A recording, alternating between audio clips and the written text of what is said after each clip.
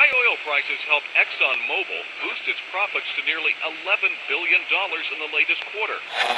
Shell is the latest oil company to report a big rise in profits, thanks to higher oil prices. The ability of speculators to profit is surely dwarfed by the ability of oil-producing nations to profit from a higher price of oil. Maybe the easiest way for these guys to make the money? Manipulate oil back above $50, even $60. Oil. From farm to pharmaceutical, diesel truck to dinner plate, pipeline to plastic product, it is impossible to think of an area of our modern-day lives that is not affected by the petrochemical industry. The story of oil is the story of the modern world. Parts of that story are well known. Rockefeller and Standard Oil, the internal combustion engine and the transformation of global transport, the House of Saud and the oil wars in the Middle East. Other parts are more obscure. The quest for oil in the outbreak of World War I, the petrochemical interests behind modern medicine, the big oil money behind the Green Revolution and the Gene Revolution. But that story, properly told, begins somewhere unexpected.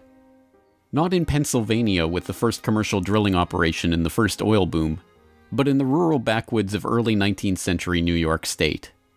And it doesn't start with crude oil or its derivatives, but a different product altogether. Snake oil.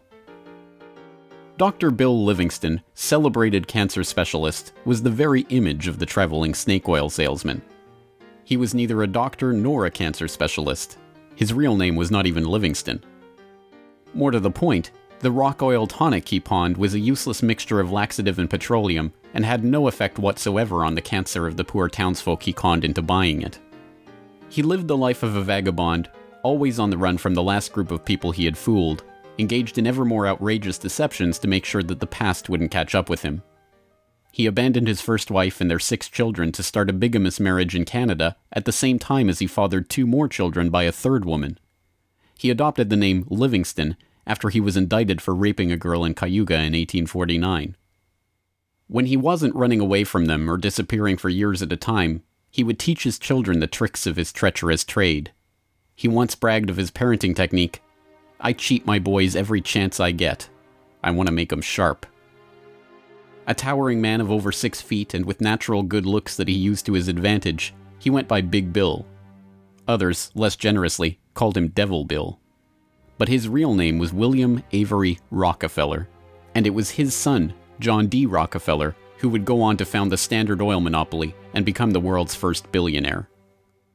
The world we live in today is the world created in Devil Bill's image. It's a world founded on treachery, deceit, and the naivety of a public that has never wised up to the parlor tricks that the Rockefellers and their ilk have been using to shape the world for the past century and a half. This is the story of the oligarchy.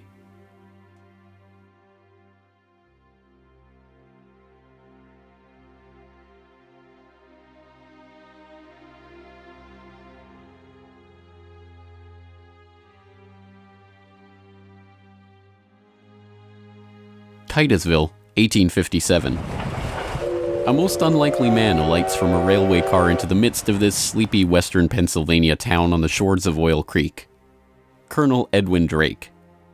He's from the Pennsylvania Rock Oil Company, and he's here on a mission to collect oil. Like Dr. Bill, Drake isn't really a colonel. The title is bestowed on him by George Bissell and James Townsend, a lawyer and a banker who started the Pennsylvania Rock Oil Company after they discovered they could distill the region's naturally occurring Seneca oil into lamp oil or kerosene. Drake is actually an unemployed railroad conductor who talked himself into a job after staying at the same hotel as Bissell the year before. Calling him a colonel, it is hoped, will help win the respect of the locals. The locals think he's crazy anyway. Seneca oil is indeed plentiful, bubbling out of seeps and collecting in the creek, but other than as a cure-all medicine or grease for the local sawmill's machinery, it's hardly seen as something valuable. In fact, it can be a downright nuisance, contaminating brine wells that supply Pittsburgh's booming salt industry. Still, Drake has a task to complete: finding a way to collect enough oil to make the distillation of Seneca oil into lamp oil profitable. He tries everything he can think of. The Native Americans had historically collected the oil by damming the creek near a seep and skimming the oil off the top.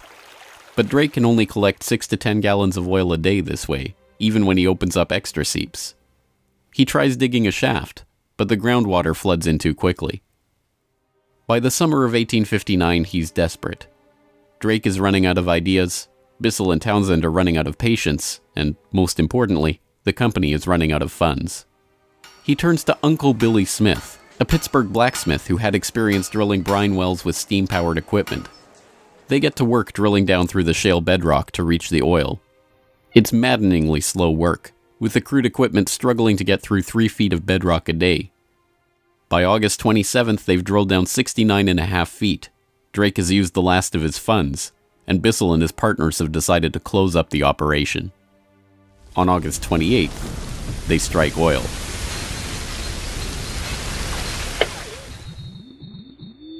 Then on Sunday, August 28, 1859, oil bubbled up the drive pipe.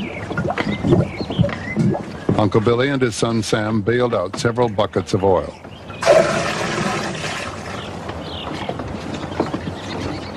On Monday, the very day that Colonel Drake received his final payment and in order to close down the operation, they hitched the walking beam to a water pump and the oil began to flow.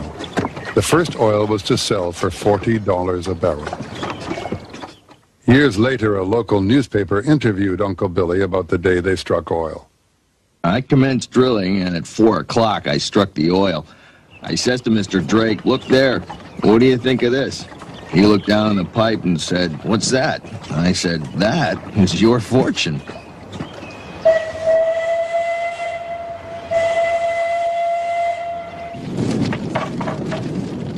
Drake's well proved that by drilling for it, oil could be found in abundance and produced cheaply. Overnight, a whole new industry was born.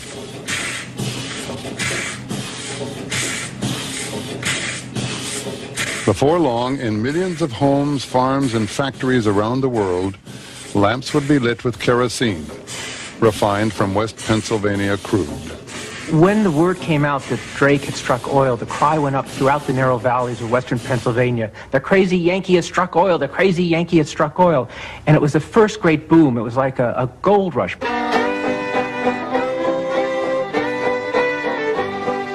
Down in Pennsylvania, there is plenty oil, they say. Petroleum, petroleum, we must all have some. Overnight, the quiet farming backwoods of rural Pennsylvania was transformed into a bustling oil region, with prospectors leasing up flats, towns springing up from nowhere, and a forest of percussion rigs covering the land. The first oil boom had arrived. Already poised to make the most of this boom was a young up-and-coming bookkeeper in Cleveland with a head for numbers, John Davison Rockefeller. He had 2 ambitions in life, to make $100,000 and to live to be 100 years old. John D. set off to make his fortune in the late 1850s, armed with a $1,000 loan from his father, Devil Bill. Grandfather never finished high school and went to Cleveland, having borrowed $1,000 from his father to start business, paid 9% interest on it, incidentally. And he read about the oil business just beginning and got interested and came to realize that it was a very volatile business at the time. In 1863, seeing the oil boom and sensing the profits to be made in the fledgling business, Rockefeller formed a partnership with fellow businessmen Maurice B. Clark and Samuel Andrews, a chemist who had built an oil refinery but knew little about the business of getting his product to market. 2 years later, the shrewd John D. bought out his partners for $72,500 and, with Andrews as partner, launched Rockefeller and Andrews. By 1870, after 5 years of strategic partnerships and mergers, Rockefeller had incorporated Standard Oil. The story of the rise of Standard Oil is an oft-told one. In a move that would transform the American economy, Rockefeller set out to replace a world of independent oilmen with a giant company controlled by him. In 1870, begging bankers for more loans, he formed Standard Oil of Ohio. The next year, he quietly put what he called our plan his campaign to dominate the volatile oil industry into devastating effect. Rockefeller knew that the refiner with the lowest transportation cost could bring rivals to their knees. He entered into a secret alliance with the railroads called the South Improvement Company. In exchange for large, regular shipments, Rockefeller and his allies secured transport rates far lower than those of their bewildered competitors. By 1879, when Rockefeller is 40, he controls 90% of the oil refining in the world. Within a few years, he will control 90% of the marketing of oil and a third of all of the oil wells. So this very young man controls what is not only a national but an international monopoly in a commodity that is about to become the most important strategic commodity in the world economy. By the 1880s, the American oil industry was the Standard Oil Company, and Standard Oil was John D. Rockefeller. But it wasn't long until a handful of similarly ambitious and well-connected families began to emulate the Standard Oil success story in other parts of the globe. One such competitor emerged from the Caucasus in the 1870s, where Imperial Russia had opened up the vast Caspian Sea oil deposits to private development. Two families quickly combined forces to take advantage of the opportunity. The Nobels, led by Ludwig Nobel and including his dynamite-inventing, prize-creating brother Alfred, and the French branch of the infamous Rothschild banking dynasty, led by Alphonse Rothschild. In 1891, the Rothschilds contracted with M. Samuel & Co., a Far East shipping company headquartered in London and run by Marcus Samuel, to do what had never been done before: ship their Nobel-supplied Caspian oil through the Suez Canal to East Asian markets. The project was immense. It involved not only sophisticated engineering to construct the first oil tankers to be approved by the Suez Canal Company, but the strictest secrecy. If word of the endeavor was to get back to Rockefeller through his international intelligence network, it would risk bringing the wrath of Standard Oil, which could afford to cut rates and squeeze them out of the market. In the end, they succeeded, and the first bulk tanker, the Murex, sailed through the Suez Canal in 1892 en route to Thailand. In 1897, M. Samuel & Co. became the Shell Transport and Trading Company. Realizing that reliance on the Rothschild Nobel Caspian oil left the company vulnerable to supply shocks, Shell began to look to the Far East for other sources of oil. In Borneo, they ran up against Royal Dutch Petroleum, established in The Hague in 1890 with the support of King William III of the Netherlands, to develop oil deposits in the Dutch East Indies. The two companies, fearing competition from Standard Oil, merged in 1903 into the Asiatic Petroleum Company, jointly owned with the French Rothschilds, and in 1907 became Royal Dutch Shell. Another global competitor to the Standard Oil throne emerged in Iran at the turn of the 20th century. In 1901, millionaire socialite William Knox D'Arcy negotiated an incredible concession with the King of Persia: exclusive rights to prospect for oil throughout most of the country for 60 years. After 7 years of fruitless search, D'Arcy and his Glasgow-based partner, Burma Oil, were ready to abandon the country altogether. In early May of 1908, they sent a telegram to their geologist telling him to dismiss his staff, dismantle his equipment, and come back home. He defied the order, and weeks later, struck oil. Burma Oil promptly spun off the Anglo-Persian Oil Company to oversee production of Persian oil. The British government took 51% majority control of the company's shares in 1914 at the behest of Winston Churchill, then First Lord of the Admiralty, and survives today as BP. The Rothschilds and Nobels, the Dutch royal family, the Rockefellers. These early titans of the oil industry and their corporate shells pioneered a new model for amassing and expanding fortunes hitherto unheard of. They were the scions of a new oligarchy, one built around oil and its control, from wellhead to pump. But it was not just about money. The monopolization of this, the key energy resource of the 20th century, helped secure the oligarchs not just wealth, but power over the lives of billions. Billions who came to depend on black gold for the provision of just about every aspect of their daily lives. In the late 19th century, however, it was by no means certain that oil would become the key resource of the 20th century. As cheap illumination from the newly commercialized light bulb began to destroy the market for lamp oil, the oligarchs were on the verge of losing the value from their monopoly. but a series of lucky strikes was about to catapult their fortunes even further. The very next year after the commercial introduction of the light bulb, another invention came along to save the oil industry. German engineer Carl Benz patented a reliable two-stroke internal combustion engine. The engine ran on gasoline, another petroleum byproduct, and became the basis for the Benz motor wagon that, in 1888, became the first commercially available automobile in history. And with that stroke of luck, the business that Rockefeller and the other oligarchs had spent decades consolidating was saved. But more luck was needed to ensure the market for this new engine. In the early days of the automobile era, it was by no means certain that gas-powered cars would come to dominate the market. Working models of electric vehicles had been around since the 1830s, and the first electric car was built in 1884. By 1897, there was a fleet of all-electric taxis shuttling passengers around London. The world land speed record was set by an electric car in 1898. By the dawn of the 20th century, electric cars accounted for 28% of the automobiles in the United States. The electrics had advantages over the internal combustion engine. They required no gear shifting or hand cranking, and had none of the vibration, smell, or noise associated with gasoline-powered cars. Lady Luck intervened again on January 10, 1901, when prospectors struck oil at Spindletop in East Texas. The gusher blew 100,000 barrels a day and set off the next great oil boom, providing cheap, plentiful oil to the American market and driving down gas prices. It wasn't long before the expensive, low-range electric engines were abandoned altogether, and big, loud, gas-guzzling engines came to dominate the road, all fueled by the black gold that Standard Oil, Shell, Gulf, Texaco, Anglo-Persian, and the other oil majors of the time were drilling, refining, and selling. Perhaps John Dee's greatest stroke of luck, however, was not supposed to be luck at all.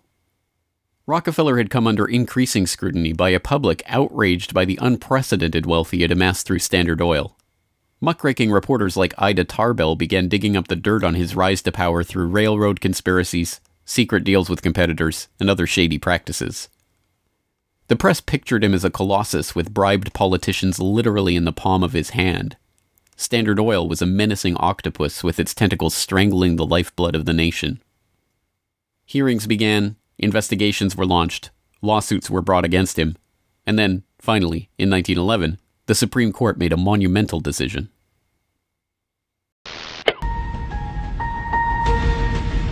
On May 15, 1911, the Supreme Court of the United States declared that Standard Oil was a monopoly in restraint of trade and should be dissolved. Rockefeller heard of the decision while golfing at Kykuit with a priest from the local Catholic Church, Father J.P. Lennon. And Rockefeller reacted with amazing aplomb. He turned to the Catholic priest and said, "Father Lennon, have you some money?" And the priest was very startled by the question and said, "No." And then he said, "Why?" And Rockefeller replied, "Buy Standard Oil."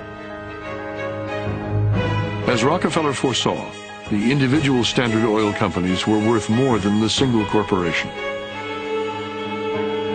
In the next few years, their shares doubled and tripled in value. By the time the reign of cash was over, Rockefeller had the greatest personal fortune in history, nearly 2% of the American economy. And it was really losing the antitrust case that converted John D. Rockefeller into history's first billionaire. So that Standard Oil was punished in the federal antitrust case, but John D. Rockefeller Sr. most assuredly was not. To the amazement of the world, Rockefeller's punishment had in fact been his reward. Rather than being taken down a peg, the splitting up of the Standard Oil monopoly had launched him as the world's only acknowledged billionaire at a time when the average annual income in America was $520. Rockefeller's story was perfectly mirrored by the story of Colonel Edwin Drake. Having struck oil in Titusville and given rise to a billion-dollar global industry, Drake had not had the foresight to patent his drilling technique or even to buy up the land around his own well. He ended up in poverty, relying on an annuity from the state of Pennsylvania to scrape together a living, and dying in 1880. For the oligarchy, the lesson of the rise of Rockefeller was obvious. The more ruthlessly that monopoly was pursued, the tighter that control was grasped, the greater the lust for power and money, the greater the reward would be in the end. From now on, No invention would derail the oil majors from their quest for total control. No competition would be tolerated. No threat to the oligarchs would be allowed to rise.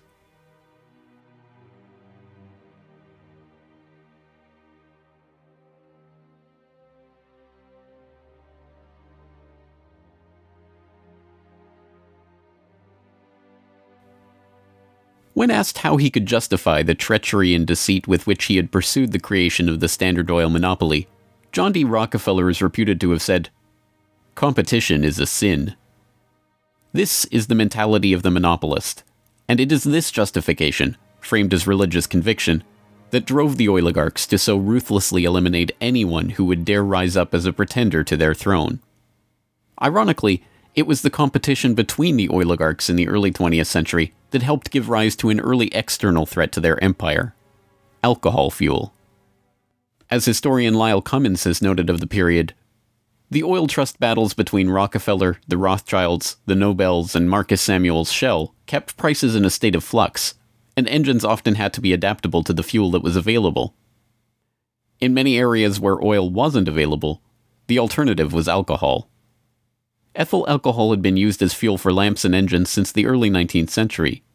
Although it was generally more expensive, alcohol fuel offered a stability of supply that was alluring, especially in areas like London or Paris that did not have predictable access to oil supplies. Alcohol has a lower heat value, or BTU, than gasoline, but a series of tests by the U.S. Geological Survey and the U.S. Navy in 1907 and 1908 proved that the higher compression ratio of alcohol engines could perfectly offset the lower heat value, thus making alcohol and gasoline engines fuel economy equivalent. One early supporter of alcohol fuel was Henry Ford, who designed his Model T to run on either alcohol or gasoline. Sensing an opportunity for new markets to boost the independent American farms that he felt were vital to the nation, Henry Ford told the New York Times, "The fuel of the future is going to come from fruit like that sumac out by the road, or from apples, weeds, sawdust, almost anything. There is fuel in every bit of vegetable matter that can be fermented." Farmers, looking to capitalize on this, lobbied for the repeal of a $2.08 per gallon alcohol tax that had been imposed to help pay for the Civil War. They were aided by those who saw fuel alcohol as a way to break the oligarchs' monopoly. In support of a bill to repeal the alcohol tax, President Teddy Roosevelt told the U.S. Congress in 1906, "The Standard Oil Company has, largely by unfair or unlawful methods, crushed out home competition. It is highly desirable that an element of competition should be introduced by the passage of some such law as that which has already passed the House, putting alcohol used in the arts and manufactures upon the free list." The alcohol tax was repealed in 1906, and for a time corn ethanol at 14 cents a gallon was cheaper than gasoline at 22 cents a gallon. The promise of cheap, unpatentable, unmonopolizable fuel production open to anyone with raw vegetable matter and a still, swept the nation. But cheap, plentiful fuel that can be grown and produced locally and independently is not what the oligarchs had in mind. A 1909 USGS report comparing gas and alcohol engines had noted that a significant point in alcohol fuel's favor was that there were fewer restrictions on alcohol engines. For the oligarchs, the answer was simple: find a way to place greater restrictions on alcohol engines. Thankfully for them, the answer to their problem was already gaining popular support. In the 19th century, America had a drinking problem. By 1830, the average American over 15 years old drank 7 gallons of pure alcohol per year, 3 times higher than today's average. This led to the first anti-alcohol movements in the 1830s and 1840s, and the formation of the Prohibition Party in 1869, and the Women's Christian Temperance Union in the 1870s. The movement enjoyed widespread and growing support, but had few political successes. Maine flirted with prohibition by outlawing the sale and manufacture of liquor in 1851, but the ban only lasted 5 years. This changed with the formation of the Anti-Saloon League in Standard Oil's birth state of Ohio in 1893. The ASL was started by John D. Rockefeller's longtime personal friend Howard Hyde Russell, and was bankrolled in part by generous annual donations from Rockefeller himself. The ASL, with Rockefeller's backing, quickly became the driving force behind a national movement to outlaw the production and sale of alcohol. Rockefeller was a teetotaler himself, Not from moral concern, but because he was afraid that good cheer among friends would lead to his downfall in business. Stephen Harkness, one of the silent partner investors in Standard Oil and a director in the company until his death, had caught Rockefeller's eye when he made a fortune buying up whiskey in advance of a new excise tax that he had been tipped about and selling it at a huge profit after the tax kicked in. No, Rockefeller and Standard Oil were not concerned about the moral state of the nation, except as far as it impacted their bottom line. But when Prohibition did come in 1920, it had an interesting side effect. Although it didn't ban the use of ethanol as a fuel directly, it did lead to increasingly burdensome restrictions, requiring producers to add petroleum products to their ethanol to make it poisonous before it could be sold. Alcohol fuel, now completely unable to compete with gasoline, was abandoned altogether by the automobile industry. Another existential threat to the vast fortunes of the early oligarchs was to require an even greater effort at social engineering: public transportation. By the end of World War I, private car ownership was still a relative rarity. Only 1 in 10 Americans owned a car. Rail was still the transportation of choice for the vast majority of the public, and city dwellers in most major cities relied on electric trolley networks to transport them around town. In 1936, General Motors formed a front company, National City Lines, along with Firestone Tire and Standard Oil of California, to implement a process of bustitution, scrapping streetcars and tearing up railways to replace them with GM's own buses running on Standard Oil-supplied diesel. The plan was remarkably successful. As historian and researcher F. William Engdahl notes in Myths, Lies, and Oil Wars, by the end of the 1940s, GM had bought and scrapped over 100 municipal electric transit systems in 45 cities and put gas-burning GM buses on the streets in their place. By 1955, almost 90% of the electric streetcar lines in the United States had been ripped out or otherwise eliminated. The cartel had been careful to hide their involvement in National City Lines, but it was revealed to the public in 1946 by an enterprising retired naval lieutenant commander, Edwin J. Quimby. He wrote a manifesto exposing what he called a careful, deliberately planned campaign to swindle you out of your most important and valuable public utilities, your electric railway system. He uncovered the oligarchs' stock ownership of National City Lines and its subsidiaries, and detailed how they had step-by-step bought up and destroyed the public transportation lines in Baltimore, Los Angeles, St. Louis, and other major urban centers. Quimby's warning caught the attention of federal prosecutors, and in 1947, National City Lines was indicted for conspiring to form a transportation monopoly and conspiring to monopolize sales of buses and supplies. In 1949, GM, Firestone, Standard Oil of California, and their officers and corporate associates were convicted on the second count of conspiracy. The punishment for buying up and dismantling America's public transportation infrastructure? A $5,000 fine. H.C. Grossman, who had been the director of Pacific City Lines when it oversaw the scrapping of Los Angeles' $100 million Pacific Electric system, was fined exactly $1. Unsurprisingly, GM and its associates did not remain in the doghouse for long. In 1953, President Eisenhower appointed Charles Wilson, then the president of General Motors, as Secretary of Defense. Wilson, with Francis DuPont of the Rockefeller-connected DuPont family as chief administrator of federal highways, oversaw one of the largest public works projects in American history, the creation of the interstate highway system. With a war-era excise tax on train tickets still in place, and federally funded highways and airports providing cheaper alternatives, rail travel declined a startling 84% between 1945 and 1964. This social engineering paid off well for Standard Oil and its growing list of petrochemical associates.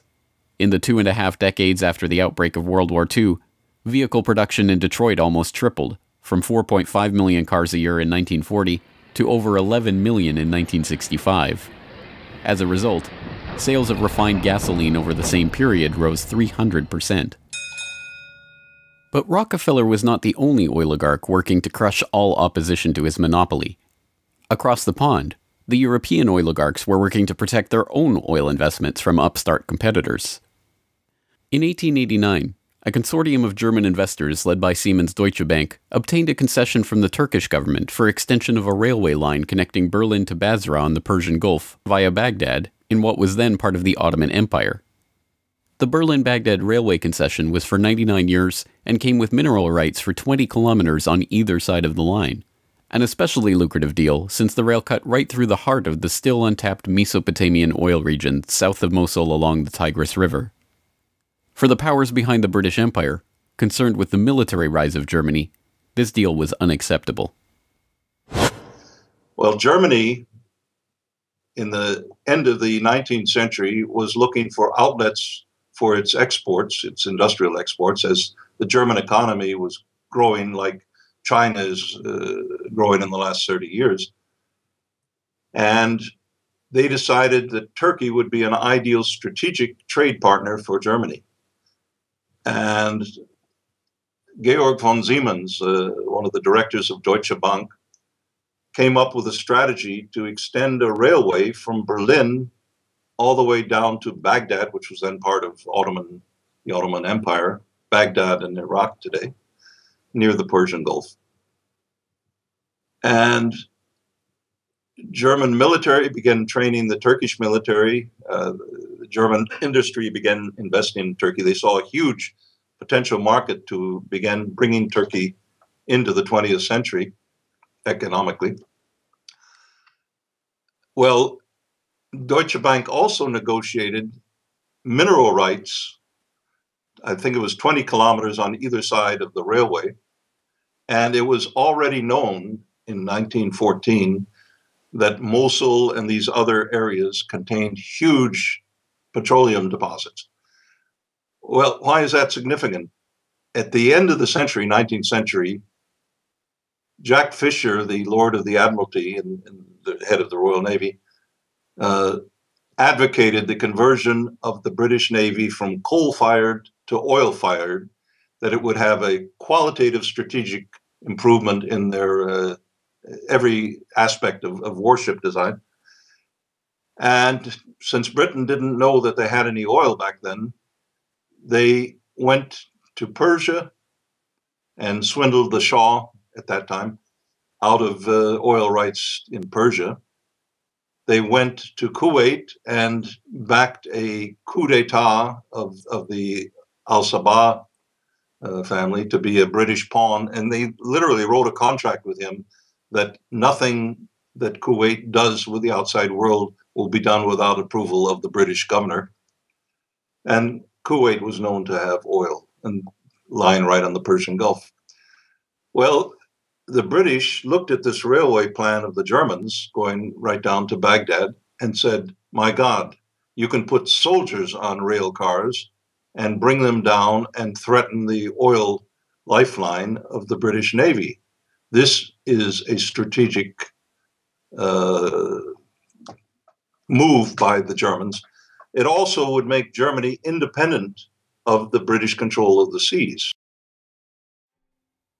The British oligarchs, including the British Crown with its hidden controlling stake in Anglo-Persian oil and the Rothschilds merchant Marcus Samuel at Royal Dutch Shell, sought to counter this German threat to their commercial and strategic interests. They used Armenian-born, naturalized British citizen Calouste Gulbenkian, the architect of the Royal Dutch Shell merger, in order, as he later recalled, to see British influence get the upper hand in Turkey against the Germans. If that was his task, it was a remarkable success. In 1909, the British set up the Turkish National Bank, which was Turkish in name only. Founded by London banker Sir Edward Castle and with directors like Hugo Baring of the Barings banking family, Castle himself, and Gulbenkian, the bank set up the Turkish Petroleum Company in 1912. Formed explicitly to exploit the petroleum-rich oil fields of Iraq, then part of the Ottoman Empire, Gulbenkian brokered a deal that forced Deutsche Bank, with its 40-kilometer concessions along the oil-rich Baghdad railway line, into a junior partnership in the company. The stock was split so the British government's Anglo-Persian Oil Company owned half the shares, with Royal Dutch Shell and Deutsche Bank splitting the other half. Their plan to take over Germany's Turkish oil interests had been successful, but in an amazing irony, it didn't even matter. Gulbenkian finished negotiations for the Iraqi oil concession on June 28, 1914, the same day Archduke Ferdinand was shot in Sarajevo. An alliance the British had been brokering for years to constrain the rising German threat, an alliance involving France and Russia, kicked into motion, and the world was engulfed in war. By the end of World War I, The British and their allies had taken over Iraq and its oil deposits anyway. Germany had been completely cut out, and Gulbenkian, their scheming servant, received 5% of all oil field proceeds in the newly minted country. As the century wore on, the oil industry grew beyond the control of the handful of families that had dominated it since its inception. Oil deposits were located around the globe, and the resources of entire nation-states were marshaled to control them. Now, threats to the oligarchs and their interests required multilateral, multinational responses, and the consequences of those deals were felt worldwide. The story of the oil shock of 1973, as it has been delivered to us by the history books, is well known. By the late 1960s, the nation relied on imported oil to keep the economy strong. Then, in the early 1970s, oil-dependent America's nightmares came true. 13 oil-producing countries in the Middle East and South America formed OPEC, the Organization of Petroleum Exporting Countries. In 1973, OPEC placed an oil embargo on the U.S. and other nations that had supported Israel against the Arab states in the Yom Kippur War. The American economy went into a tailspin as gas shortages gripped the nation. Few, however, know that the crisis and its ensuing response was in fact prepared months ahead of time at a secret meeting in Sweden in 1973. The meeting was the annual gathering of the Bilderberg Group, a secretive cabal formed by Prince Bernhard of the Netherlands in 1954. The Dutch royal family not only gave its royal imprint to Royal Dutch Petroleum, they are still rumored to be, along with the Rothschilds, one of the largest shareholders in Royal Dutch Shell, from the days when Queen Wilhelmina's Anglo-Dutch petroleum holdings and other investments made her the world's first female billionaire, right through to today. Bernhard's guest list at the Bilderberg Group reflected his position in the oligarchy. Alongside him at the Swedish conference were David Rockefeller of the Standard Oil dynasty and his protege Henry Kissinger, Baron Edmund de Rothschild, E.G. Collado, the vice president of Exxon, Sir Dennis Greenhill, director of British Petroleum, and Gerrit A. Wagner, president of Bernhard's own Royal Dutch Shell. At the meeting in Sweden, held 5 months before the oil crisis began, the oligarchs and their political and business allies were planning their response to a monetary crisis that threatened the world dominance of the US dollar. Under the Bretton Woods system, negotiated in the final days of World War II, the US dollar would be the backbone of the world monetary system, convertible to gold at $35 per ounce, with all other currencies pegged to it. Increasing US expenditures in Vietnam and decreasing exports caused Germany, France, and other nations to start demanding gold for their dollars. With the Federal Reserve's official gold holdings plunging and unable to stem the tide of demand, Nixon abandoned Bretton Woods in August 1971, threatening the dollar's position as the world reserve currency. Accordingly, I have directed the Secretary of the Treasury to take the action necessary to defend the dollar against the speculators. I have directed Secretary Connally to suspend temporarily the convertibility of the dollar into gold or other reserve assets, except in amounts and conditions determined to be in the interest of monetary stability and in the best interest of the United States. As leaked documents from the 1973 Bilderberg meeting show, the oligarchs decided to use their control over the flow of oil to save the American hegemon. Acknowledging that OPEC could completely disorganize and undermine the world monetary system, the Bilderberg attendees prepared for an energy crisis or an increase in energy costs, which, they predicted, could mean an oil price between $10 and $12, a staggering 400% increase from the current price of $3.01 per barrel. 5 months later, Bilderberg attendee and Rockefeller protege Henry Kissinger, acting as Nixon's Secretary of State, engineered the Yom Kippur War and provoked OPEC's response, an oil embargo of the US and other nations that had supported Israel. On October 16, 1973, OPEC raised oil prices by 70%. At their December meeting, the Shah of Iran demanded and received a further raise to $11.65 a barrel, or 400% of oil's pre-crisis price. When asked by Saudi King Faisal's personal emissary why he had demanded such a bold price increase, he replied, Tell your king, if he wants the answer to this question, he should go to Washington and ask Henry Kissinger. In the second move of the operation, Kissinger helped negotiate a deal with Saudi Arabia. In exchange for U.S. arms and military protection, the Saudis would price all their future oil sales in dollars and recycle those dollars through treasury purchases via Wall Street banks. The deal was a bonanza for the oligarchs. Not only did they get to pass the price increases on to the consumers, but they benefited from the huge flows of money into their own banks. The Shah of Iran parked the National Iranian Oil Company's revenues in Rockefeller's own Chase Bank, revenues that reached $14 billion per year in the wake of the oil crisis.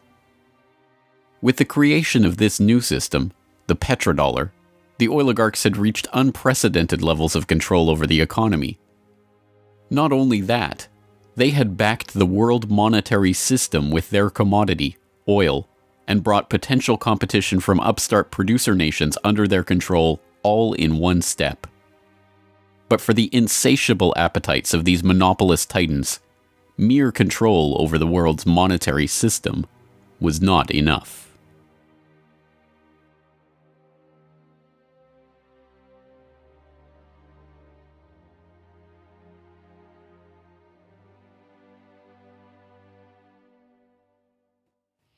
In the 19th century, railroad conspiracies and predatory pricing had been enough to assure the oligarchs' monopoly. But by the time that the British Crown, the Dutch royal family, the Rothschilds, and the other European oligarchs began opening up the Middle East and the Far East to oil exploration in the early 20th century, the goal was no longer to maximize profits or control the oil industry. It was not even to control international diplomacy. It was to control and shape the world itself, its resources, its environment, and its people. In order to achieve this goal, the oligarchy would need a facelift. In the current age, with the Rockefeller name now more likely to be associated with Rockefeller Plaza or Rockefeller University than Standard Oil, it is difficult to understand just how hated John D. was in his own day. He was the head of the Standard Oil Hydra, an octopus strangling the world in his tentacles, a cutthroat gardener pruning the competitors from the flower of his oil monopoly. As one of the richest men the world had ever known, he was an easy target for the average working man's frustration and a magnet for the poor seeking help. He received on average 50 to 60,000 letters a month asking for help. Dozens of people followed him in the street. Literally, crowds stood around the Standard Oil offices, waiting for him to come out. Little children, painfully thin, crying in the street and so on. Rockefeller felt overwhelmed. Besieged by the downtrodden, despised by the working man, hounded by Ida Tarbell and the muckraking press, John D. had the mother of all PR problems. The answer was simple: invent the PR industry. He hired Ivy Ledbetter Lee, a journalist turned communications expert who invented the modern public relations industry, to burnish the Rockefellers' tarnished image.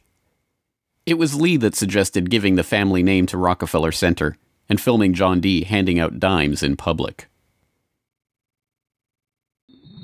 An early master of public relations, Lee used the media which the muckrakers had used to disgrace Rockefeller to turn him into a sympathetic figure. Ivy Lee recognized early the power of the new moving picture and used newsreels to show a remarkably benevolent Rockefeller. I am very grateful to you and to a host of people who are so kind and good to me all the time. Why? Because you're so good to everybody. Yes, you are. As Ivy Lee began to kind of control his public image, he became oddly a kind of American character. And people kind of warmed to him in a bizarre sort of way. It was like having Frankenstein on the loose walking around New York City or something like that, with a cane and a long hat. Although this plane never takes off, this photo opportunity was presented as Senior's first flight. Perhaps Ivy Lee's most brilliant public relations move was the casting of Rockefeller as the man who gave out dimes. Don't you give a dime, Mr. Rockefeller?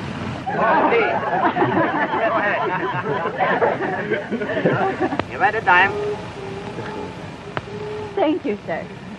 Thank you very much. I consider And I myself... thank you for the ride. I consider myself more than amply paid. Bless you, bless you, Yes. bless you. These PR stunts seem obvious and ham-handed by today's standards, but they were effective enough. To this day, people leave dimes on the stone marker at the base of the 70-foot Egyptian obelisk that towers over John Dee's final resting place in Cleveland's Lakeview Cemetery. But it was not stage-managed photo opportunities like these that transformed Rockefeller into a public hero. In order to win the public over, he was going to have to give them what they wanted. And what they wanted wasn't difficult to understand. Money. But just as his father, Devil Bill, had taught him to do in all his business dealings, Rockefeller made sure to get the better end of the bargain.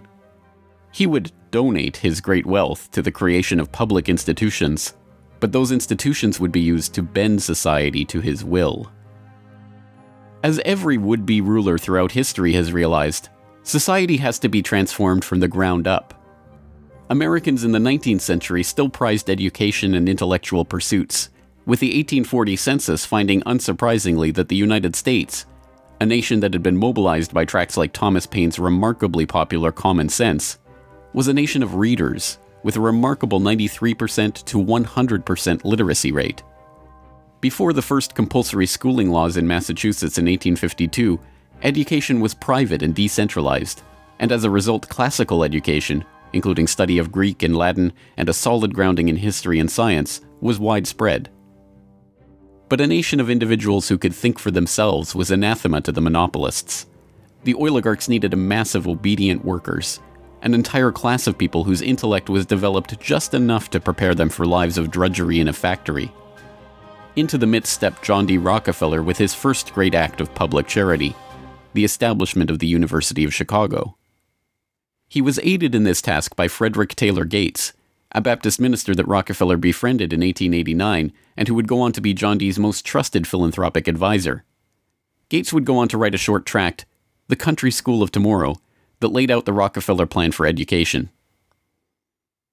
In our dream, we have limitless resources, and the people yield themselves with perfect docility to our molding hand. The present educational conventions fade from our minds, and, unhampered by tradition, we work our own goodwill upon a grateful and responsive folk. We shall not try to make these people or any of their children into philosophers, or men of learning or science. We are not to raise up from among them authors, orators, poets, or men of letters. We shall not search for embryo great artists, painters, musicians, nor will we cherish even the humbler ambition to raise up from among them lawyers, doctors, preachers, politicians, statesmen, of whom we now have ample supply. Although Rockefeller's resources weren't exactly limitless, they might as well have been. In 1902, he established the General Education Board to help implement Gates's vision for the Country School of Tomorrow with a staggering $180 million endowment.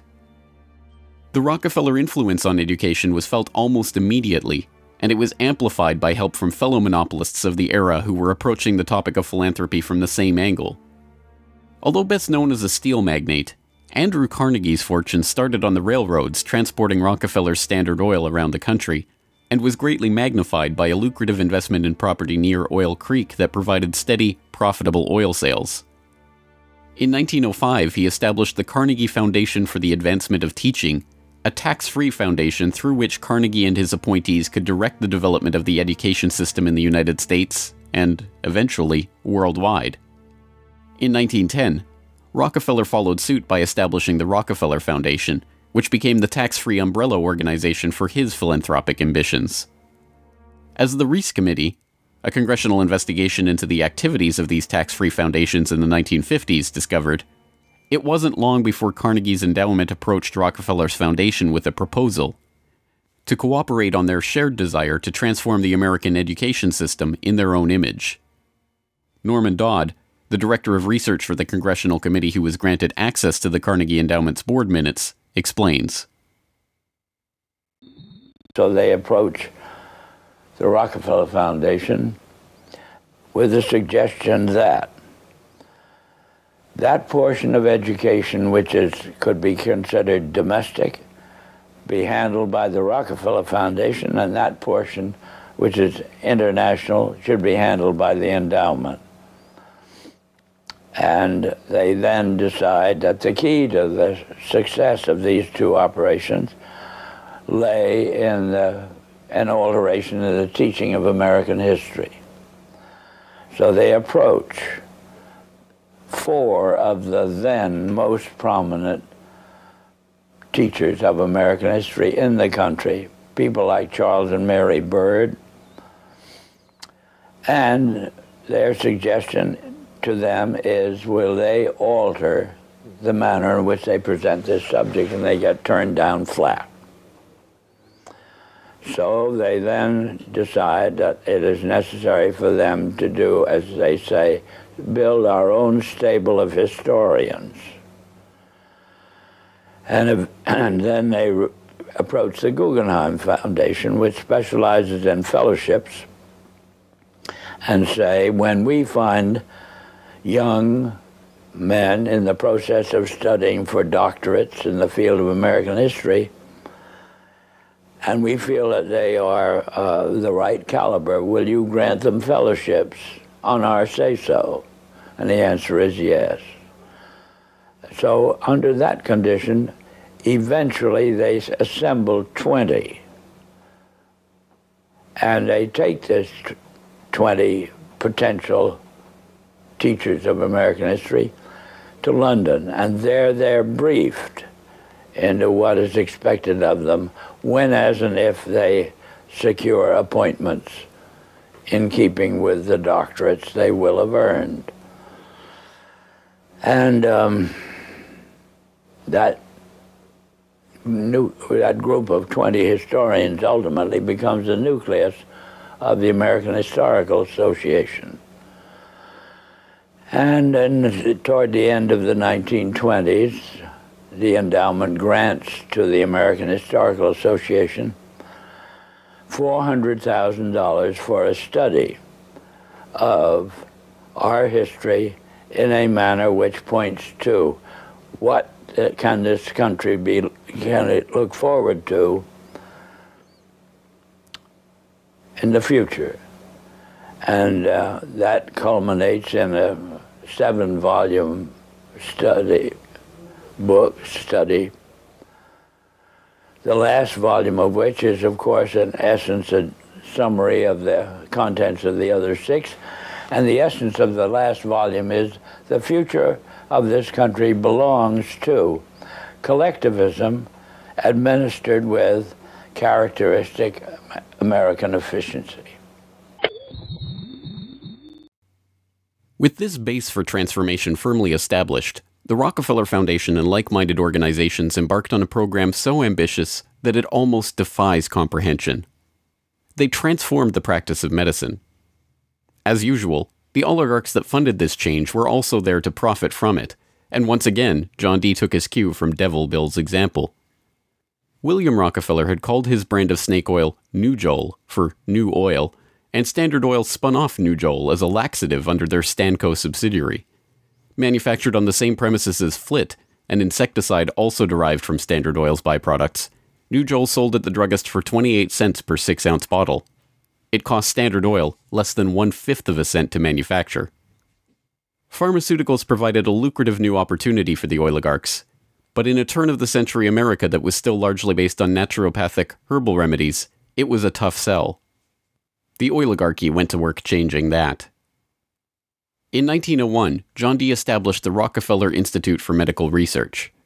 The institute recruited Simon Flexner, a pathology professor at the University of Pennsylvania, to serve as its director.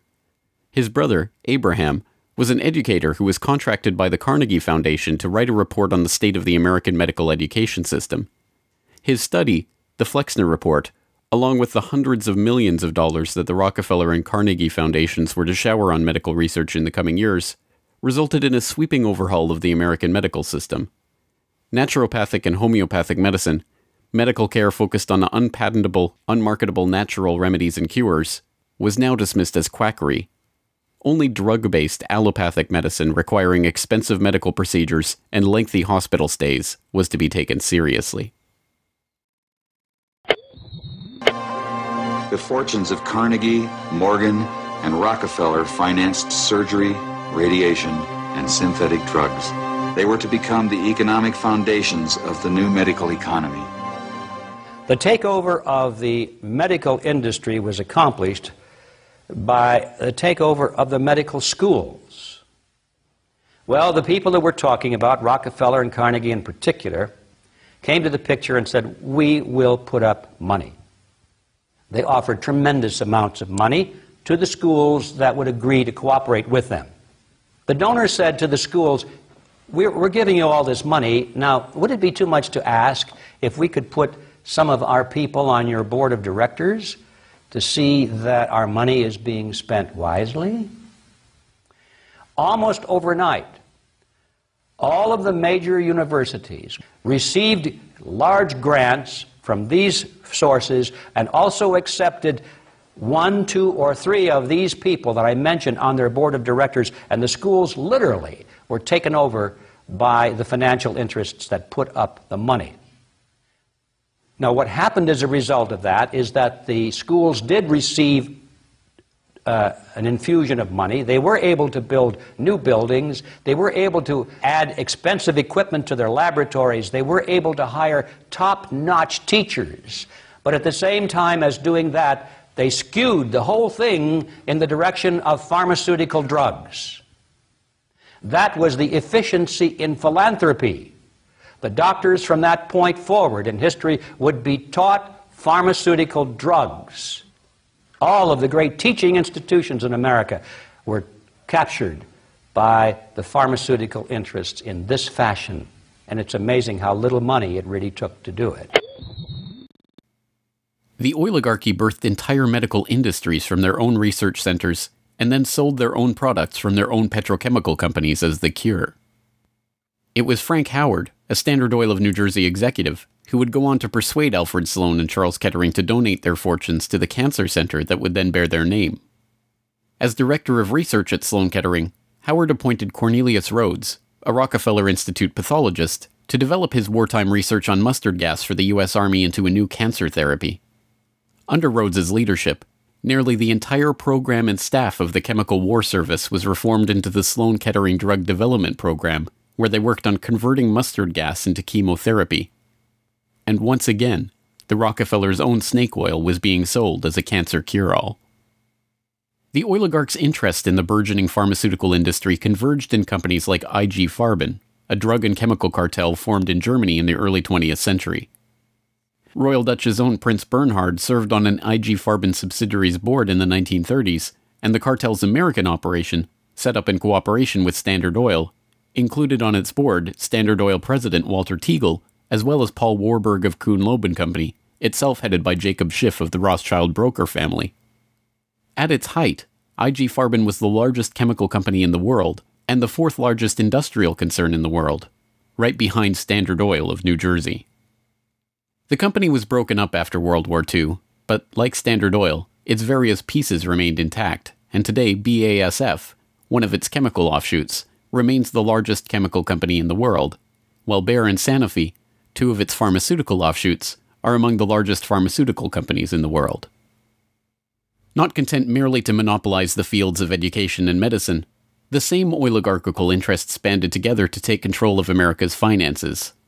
In 1910, John D. Rockefeller Jr.'s own father-in-law, Senator Nelson Aldrich, Frank Vanderlip of the National City Bank, and Paul Warburg, as well as various agents of J.P. Morgan, met in complete secrecy on Jekyll Island to hammer out the details of what would go on to become the Federal Reserve, America's central bank.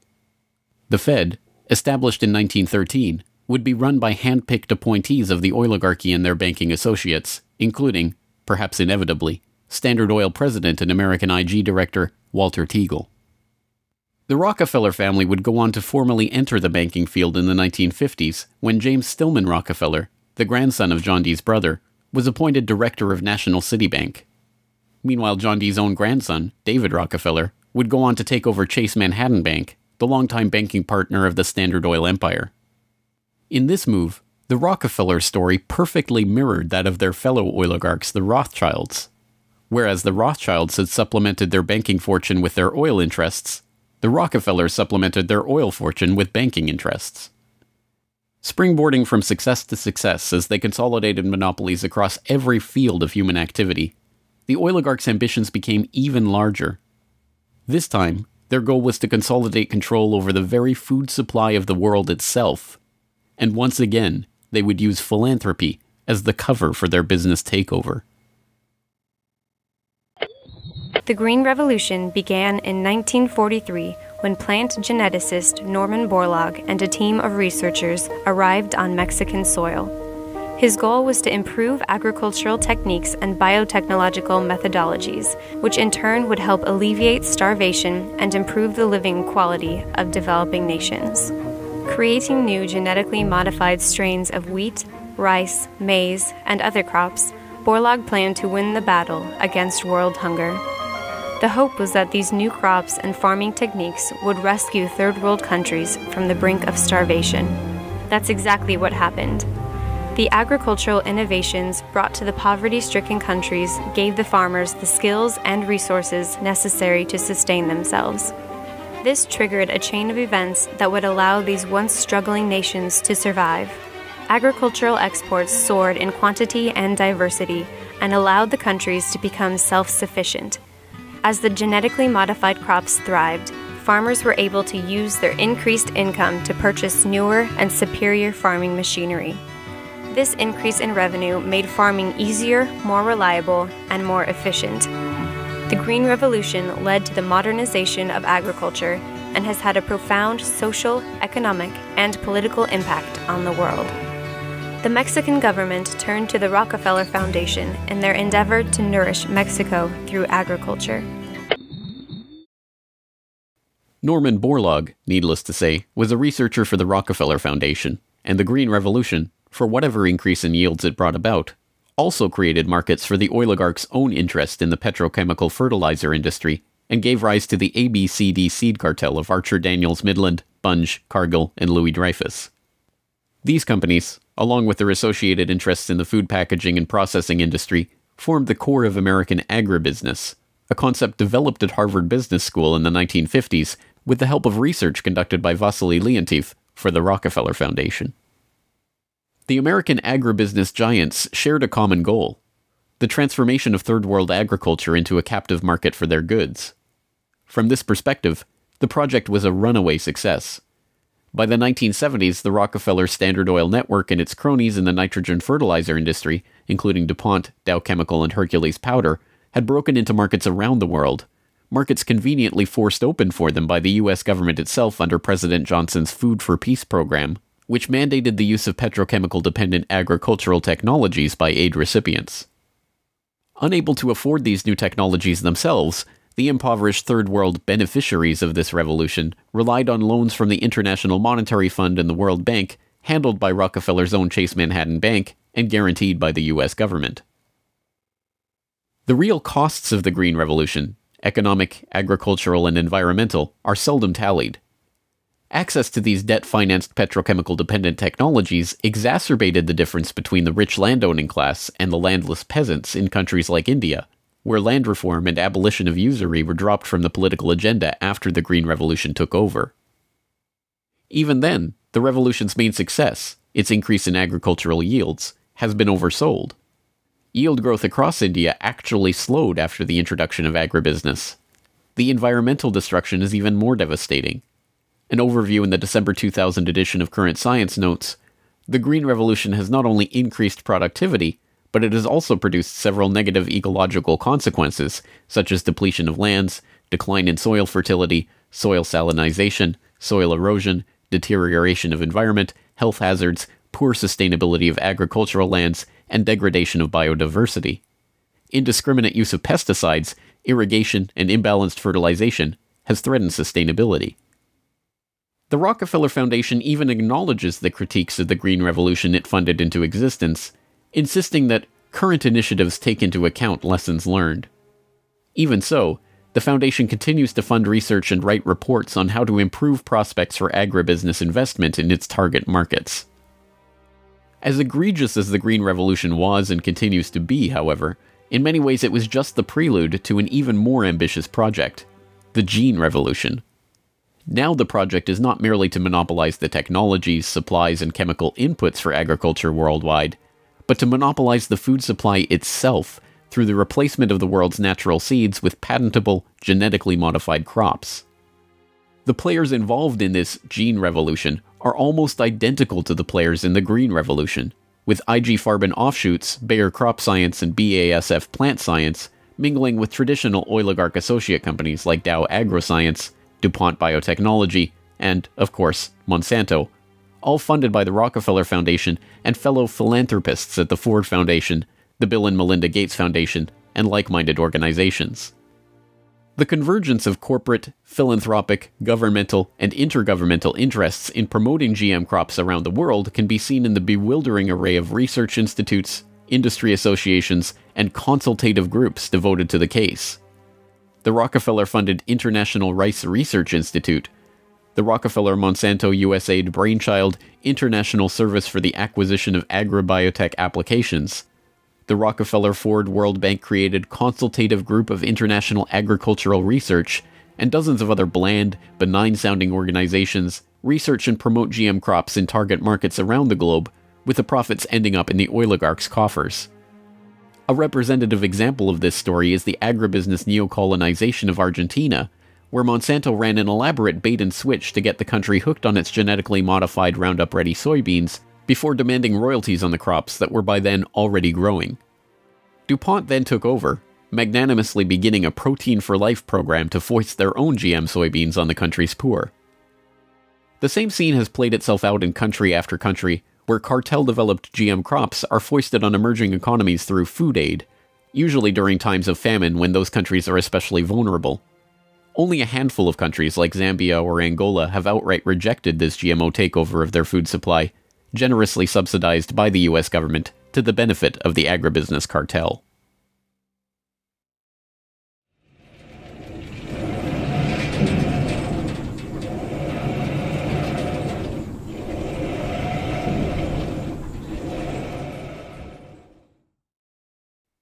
From cutthroat pioneers of the early oil industry to Machiavellian social engineers and geopolitical schemers, the oligarchs have come a long way since the days of Devil Bill's snake oil cure-alls.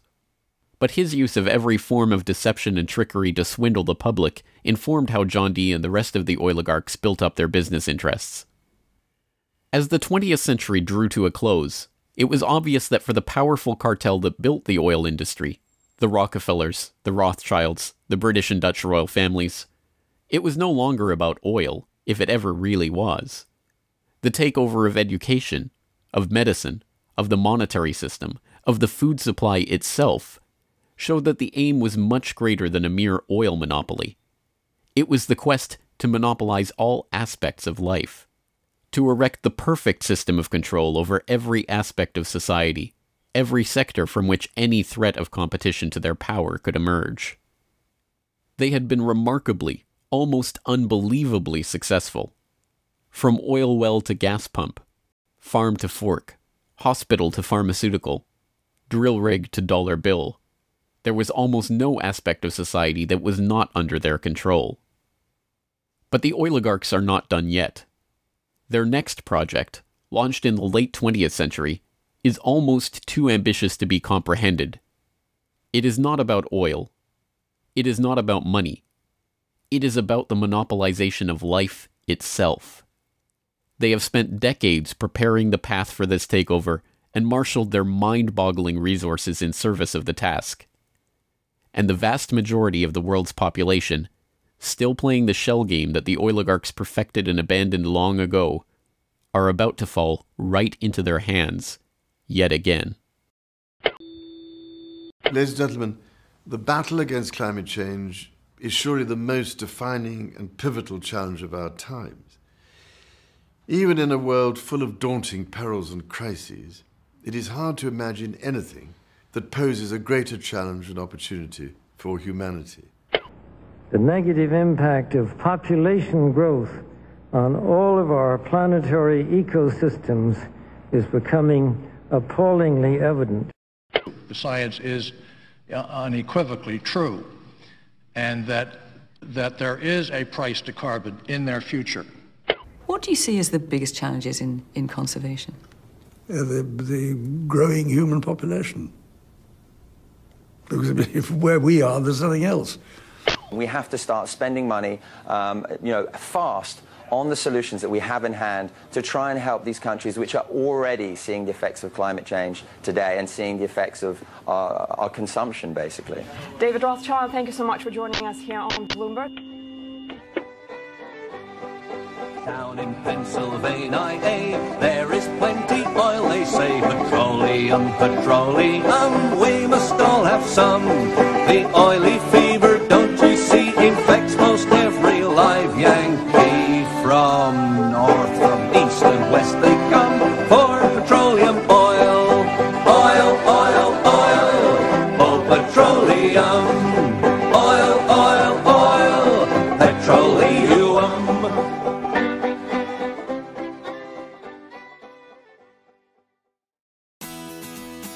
The Corbett Report is brought to you by the Corbett Report subscriber, a weekly newsletter featuring James Corbett's International Forecaster editorial, recommended reading and viewing, discounts on Corbett Report DVDs, and once a month, a subscriber-only video. Sign up today to start receiving your copy at corbettreport.com/support.